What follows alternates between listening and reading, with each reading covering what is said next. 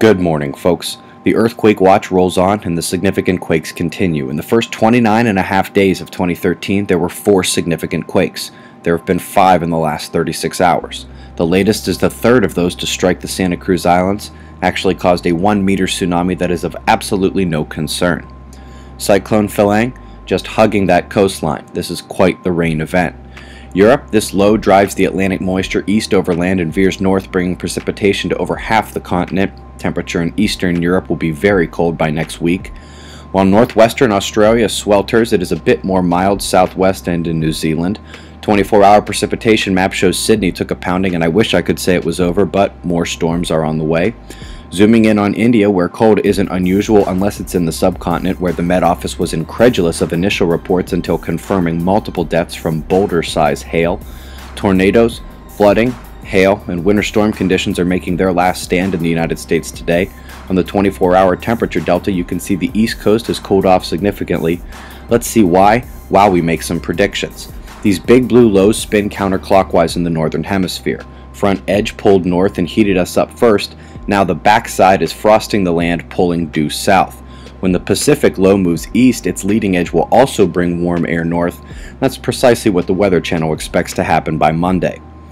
Russian neutron monitor takes a jump. This appears to confirm the Bartol neutron data from spaceship Earth, but again, Mu1 network shows falling density. 2 gamma bursts last night, both from way up north, one from Ursa Major and the other came out of the constellation Leo.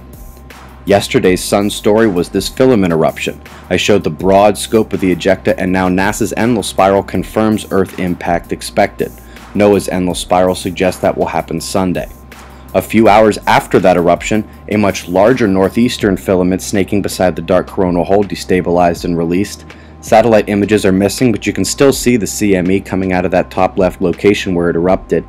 NASA's endless spiral shows that it will completely miss Earth. The filament eruption's on the left, but did anyone notice the central destabilization? It will be easier to see now, happened right after the large filament released. It's not big enough to produce a coronal mass ejection, very small. It's split and recoil back into the lower corona was beautiful, however. For the first time since finding this chart, I can correlate it to activity I see on the sun. First, the large dark northern coronal holes are the red areas shifting down, and the green are the coronal holes on the south that we saw last week.